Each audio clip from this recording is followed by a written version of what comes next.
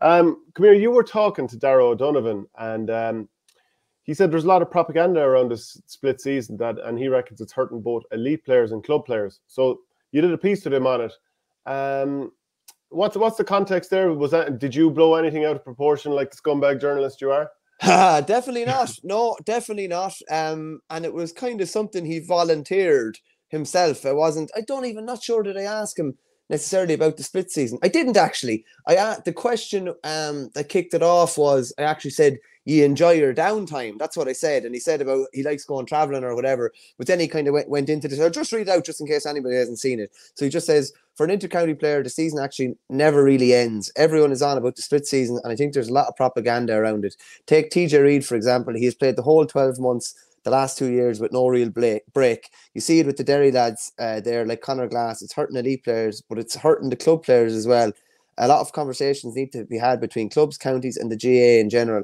I see it in our club. How do you motivate club players to stay training? When do they go back? Do they go back? Do they go back in February? Do they go back in April? Now, me and you are very, very pro-club, okay? Very, very pro-club. But there is a thing now online that if you say anything negative about the split season, lads will be like, it's literally, if you put a comment out saying, I think Martin Kiley did it recently, that works with RT, and boys, there was a pylon on top of him. Now, I think I don't necessarily disagree that there's a lot of propaganda around it. You can't say anything negative about the split season, number one, but you've been involved in training a club team as well, and you see it at the coalface how difficult it actually is. Like, it is difficult to keep lads motivated for longer periods now.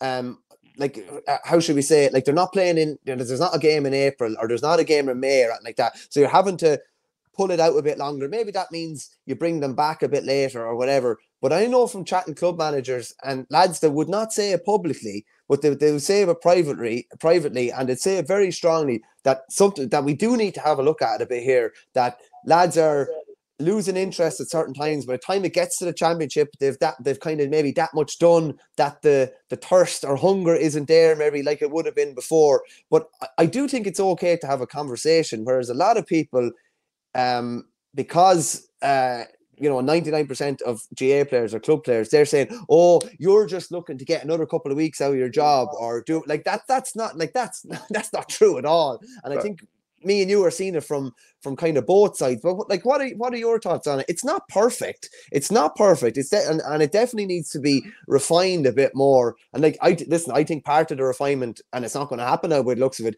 was kicking it back a small bit, the inter-county season, maybe to the first week in August. And Darragh suggested, like, what his suggestion was like, to align the club with the county a bit more, was to have, let's say, interprovincial club leagues going on. If Tip are playing Limerick in the park at 4 o'clock in the Munster Championship, that Patrick's Well are playing Thurles that morning in a bit, you know what I mean? That type of thing. And you could say maybe there's practice games going on between those clubs anyway, maybe on those days. But he was just giving his opinion from a Doon point of view, and seeing lads going off to the States and seeing lads not being motivated and, etc. What are your own kind of thoughts on it? Geez, there's a lot to unpack in that.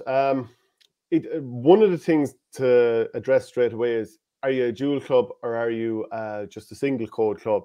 Like, if you're over a team, and I just look at it this year, the dual players in Whitehall, and to add it up, had 36 matches. That's actually, it's probably even slightly more because I'm not including challenge matches. So you could probably put in 3 and 4 in there as well. So you're looking at somewhere upwards of 40 matches this year between. Quick question, is that good or bad? Well, let me flesh that out a small bit. Between probably middle of February until sometime in September. So you're looking over an 8-month span, 40-odd games. Who on earth wants to play 40-odd games in that space of time? Is that good for motivation? Is it good for injuries? Is it actually good for even building your body up to be able to make sure that you're able to get through all those games? Chances are the vast majority of players didn't play that many games. But if you know there's 40-odd games, can you keep your motivation up to the very top level? Can you listen to 2 managers every second week trying to pull you and drive you for this match? Now drive yourself for that match. Now the next one. Oh, by the way, don't head away for the summer. Oh, by the way, don't go on holidays. So I think it's really, really difficult from that point of view. Now, if it's just a single code only, I think it's easier to balance your life and sport, what you're doing there, because, you know, you can kind of pick and choose. Okay, we have a match this week. We don't have another match for 10 days. Lads, that'd be a good time to go on holidays. Okay, boys, there's a gap between league and championship there. There's 3 weeks or whatever. Go ahead, take your holidays. We'll sort of do a mini pre-season, all that kind of stuff. I think it's a bit more manageable there. And you're probably playing half the amount of games. And you know yourself as a club player, during that first half of the year, it's nice playing those games where you're just going out and hurling and it's not quite as massively serious. And then you build into a 2-month block where it is massively serious, give or take, you know, and just talking broadly speaking. I agree that it's not perfect, but I think it's far better than it was for the club player. And 95% of players are club players, 99%. I'll go again, 99, I think, yeah. 99%. And I think we need to service the 99%, but also at the same time keep an eye on what's going on with the 1%. And again, what's the problem? The league taking up half of the amount of time of the year. And league and pre-season, yeah. That's the issue. The championship is too short, and the league is taking up too much space. Just space out the championship a little bit more, give players breathing room in there, alternate football and hurling every second week, or have Leinster hurling and Munster football and Ulster football one week and alternate it the other way.